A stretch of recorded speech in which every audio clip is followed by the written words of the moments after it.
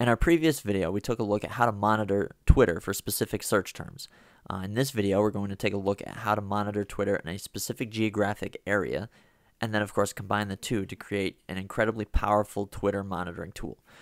Again, I'm using Hootsuite to do this. Hootsuite is free to set up. You can set up to 5 social media accounts with it before you have to upgrade to a higher paid level of Hootsuite, which of course would really be worth it if you need the extra power there. So to create a new stream, simply click on the Add Stream button. You'll be able to choose all sorts of social media networks, or you can take a look at these tabs. We're again going to look at search. And rather than enter a search query, Hootsuite actually has this append your location to this query to find local results button. So if you click this button, it enters this geocode and then all these crazy numbers, and at the very end, you'll see 25 kilometers.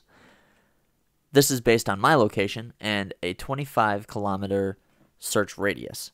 This will return any tweets that have a geotag within 25 kilometers of my current location.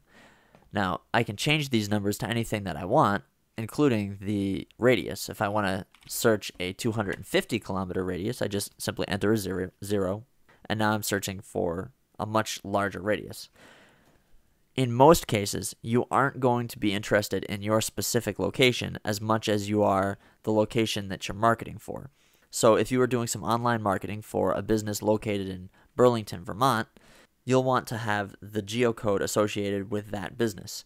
So in order to do that, go to itouchmap.com/latlong.html. At itouchmap.com, you can enter an address, and it will return the geocode of that specific address. So we're going to enter Church Street, Burlington, Vermont, and hit enter. Now we can take the first number, that's our latitude, copy that, jump back over to Hootsuite, and replace the first number in Hootsuite with the first number from iTouchMap. Paste that in, and then do the same with the second number.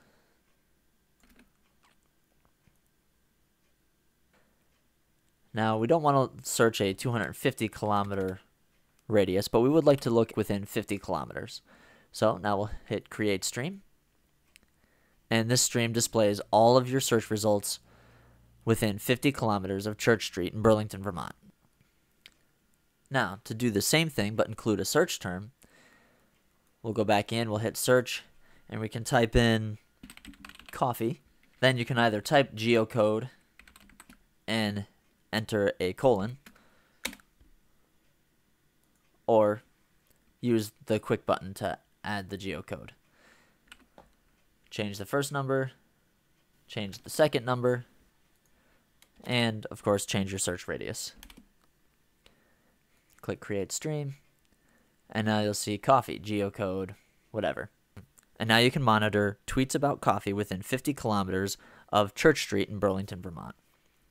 Now you can use this tool to get engaged with the people who are both local and talking about the things that are important to your business.